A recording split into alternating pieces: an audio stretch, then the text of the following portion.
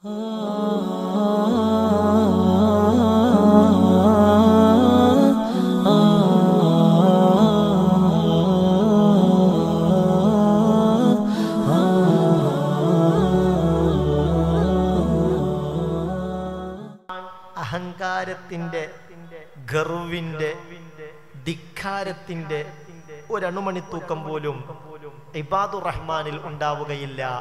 അള്ളാഹു ആ കൂട്ടത്തിൽ നമ്മളെ പെടുത്തി തരട്ടെ. കിബ്ർ ഇബ്ലീസിന്റെ സ്വഭാവമാണ്. അഹങ്കാരം ഇബ്ലീസിന്റെ സ്വഭാവമാണ്. മഹാനായ സയ്യിദുനാ ആദം അലൈഹിസ്സലാത്തു വസ്സലാമിന് സുജൂദ് ചെയ്യാൻ ഇബ്ലീസ് ഉൾപ്പെടെയുള്ള മാലാഖമാരോട് ജല്ല ജലാലായ അല്ലാഹു കൽപ്പിച്ചപ്പോൾ, മലക്കുകളോടാണ് അല്ലാഹു സുജൂദ് ചെയ്യാൻ കൽപ്പിച്ചത്. ആ കൂട്ടത്തിൽ വലിയ ആളായിട്ട് ഇബ്ലീസും ഉണ്ടായിരുന്നു. ആ കൽപ്പന അവനും ബാധകമായിരുന്നു.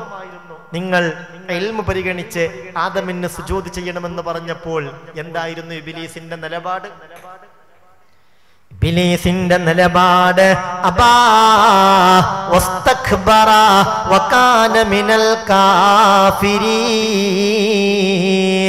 അപ്പാ അവൻ വിസമ്മതിച്ചു, ഞാൻ സുജൂദ് ചെയ്യില്ല. വസ്തക്ബറ, അവൻ അഹങ്കരിച്ചു. വകാന മിനൽ കാഫിരീൻ, അവൻ സത്യനിഷേധികളിൽ പെട്ടുപോയി. മുഅ്മിനെ ചിന്തിക്കണം, അഹങ്കാരം ഒരാളുടെ ഹൃദയത്തിൽ നിറഞ്ഞു കഴിഞ്ഞാൽ സത്യനിഷേധത്തിലേക്ക് എത്തിപ്പെടാൻ വരെ അത് കാരണമാകുമല്ലോ. മഅദല്ലാഹ്,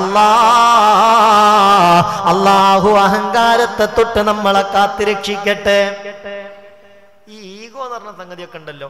എന്തെങ്കിലുമൊക്കെ വിഷയം ഉണ്ടെങ്കിൽ എന്നോട് പറഞ്ഞില്ല, എന്നോട് ചോദിച്ചില്ല, ഇന്നറിയിച്ചില്ല, ഞാൻ വലിയ ആളാന്ന് തോന്നുക, ഇതന്നെയാണ് അഹങ്കാരം.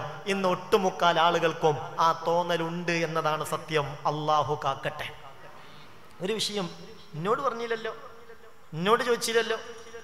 ഈ എന്നോട് ഞാന് ഇങ്ങനത്തെ ഒരു പ്രശ്നം, അത് ഇബ്ലീസിന്റെ സ്വഭാവമാണ്. ഞാൻ ഞാൻ ഞാൻ അതന്നെയാണ് പ്രശ്നം. അതന്നെയാണ് ഇന്നത്തെ വിഷയവും. എവിടെയും ഈഗോ ആണ്. ഓരോരുത്തർക്കും അവനാന്റെ വലുപ്പത്തെക്കുറിച്ചുള്ള ബോധം മാത്രമേ ഉള്ളൂ. ഇന്ന് സമൂഹം നേരിടുന്ന ഏറ്റവും വലിയ പ്രശ്നങ്ങളിൽ ഒന്നതാണ്. അതാവട്ടെ ഇബ്ലീസിന്റെ സ്വഭാവത്തിൽപ്പെട്ടതാണ്. അള്ളാഹു കാത്തുരക്ഷിക്കട്ടെ. ആർക്കും ആരുടെ മുന്നിലും വിനയാന്വിതരാകാൻ കഴിയണില്ല. അഹങ്കാരമാണ് മനുഷ്യനെ നയിച്ചുകൊണ്ടിരിക്കുന്നത്. അഹങ്കാരം ഇബ്ലീസിന്റെ സ്വഭാവമാണ്. അതിന്റെ പരിണിത ഫലം കുഫ്റായിരിക്കും. അള്ളാഹു കാത്തുരക്ഷിക്കട്ടെ. നാമീം പറഞ്ഞേക്ക് അള്ളാഹു കാത്തുരക്ഷിക്കട്ടെ. മുഅ്മിനെ ശ്രദ്ധിക്കണം. ഇബ്ലീസിനെ കുഫ്റിലേക്ക് നയിച്ചത് കിബ്റാ, അഹങ്കാരം. ഒരിക്കലും ഒരു വിശ്വാസിയിൽ തൊട്ട് തിന്നാൻ പാടില്ല. ലോകത്തിന്റെ നേതാവല്ലേ മുഹമ്മദ് മുസ്തഫ സല്ലല്ലാഹു അലൈഹി വസല്ലം. അഹങ്കാരത്തിന്റെ അണു അളവ് ആ മനുഷ്യന്റെ ഹൃദയത്തിൽ ഉണ്ടായിരുന്നില്ലല്ലോ, ഉണ്ടായിരുന്നില്ല. ഇമാം ബുഖാരി റളിയല്ലാഹു അൻഹു ഉദ്ധരിച്ച ഹദീസിൽ കാണാം, ഒരു ദിവസം അസ്ർ നിസ്കാരാനന്തരം ഹബീബായ നബിക്ക് വേണ്ടി പ്രത്യേകമായൊരു ഭക്ഷണമുണ്ടാക്കിയിട്ടൊരു സഹാബി വര്യൻ കൊണ്ടുവന്നു.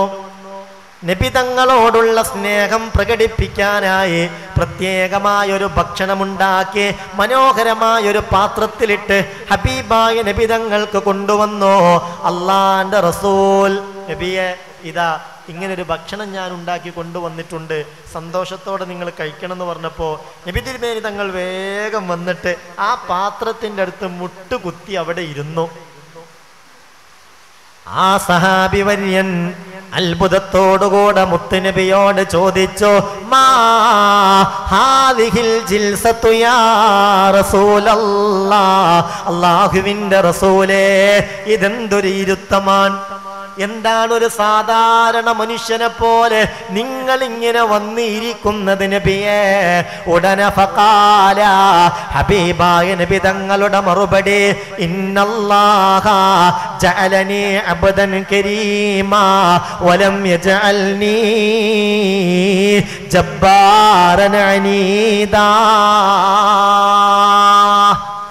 ഏയ് ഇന്നല്ലാഹ ജഅലനി അബ്ദൻ കരീമ, ഒരു മാന്യനായ അടിമയായിട്ടാണ് അള്ളാഹു എന്നെ അയച്ചിട്ടുള്ളത്.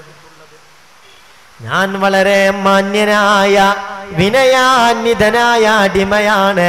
വലം യജഅൽനി ജബ്ബാറൻ അനീദാ, ഒരിക്കലും അല്ലാഹു എന്നെ ഒരു അഹങ്കാരിയാക്കിയിട്ടില്ല.